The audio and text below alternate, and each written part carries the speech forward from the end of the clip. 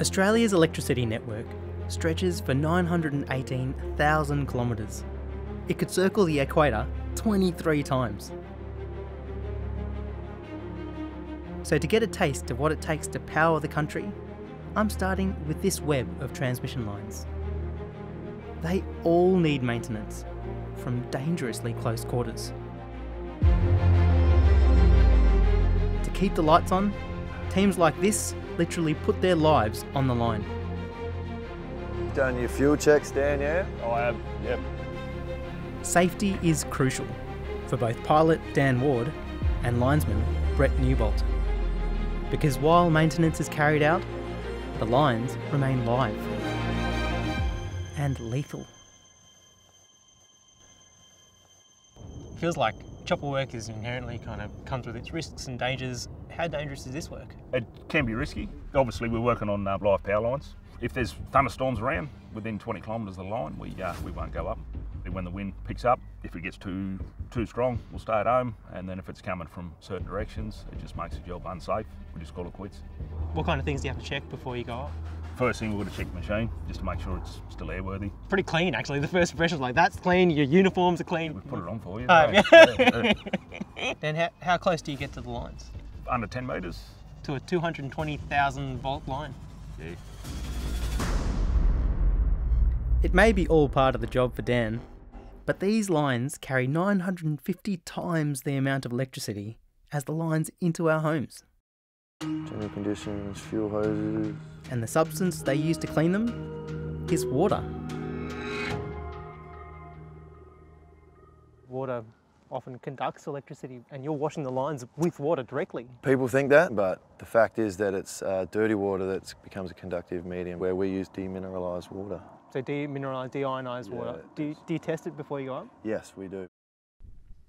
Because it doesn't conduct electricity, demineralised water is used to clean the insulators, and regular cleaning is vital to prevent trips and blackouts. And this carries the water here? Yeah, so the water comes from the tank, goes into the wash pump motor, and then comes through this hose. I've got the trigger for water.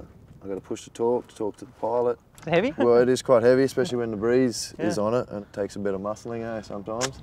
You need to wash your car, you just... Wash your car, wash the paint off your car. Really? Righto, you all good, mate? I've got a copy, all secure in the back, good to go, mate. Righto, looking off.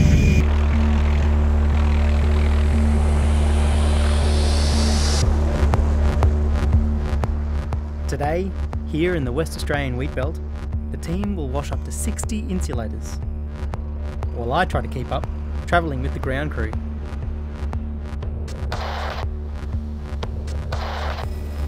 60 pounds of fuel, power's going to be sufficient. Emergency landing area is clear below. The line looks good, eh? You happy? Alright, I'm happy with all that.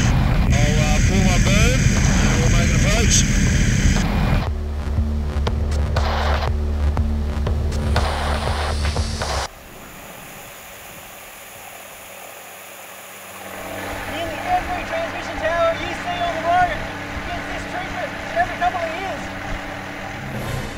This is pinpoint precision work. They need to get close enough to the line to do the job, but respond in an instant to any changes in conditions. There we go, clean. Boom stowed. Righto, we've got an undercrossing just after the road. Yeah, copy that, couple of undercrossings. Today, the wind has picked up enough for Dan and Brett to be right on the limit of being able to do their job safely.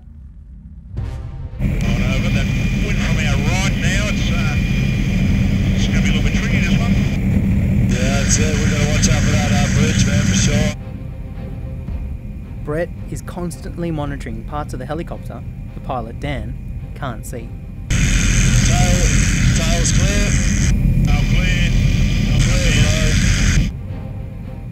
Communication and concentration are critical.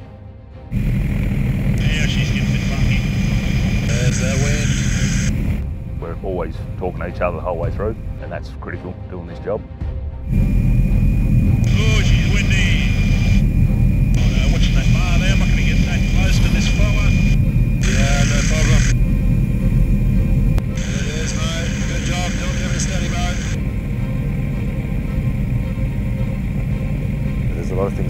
go wrong. Yeah, if we were to mess it up, it could be fatal.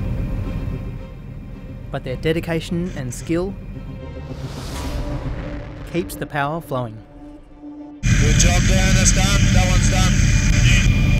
Good job.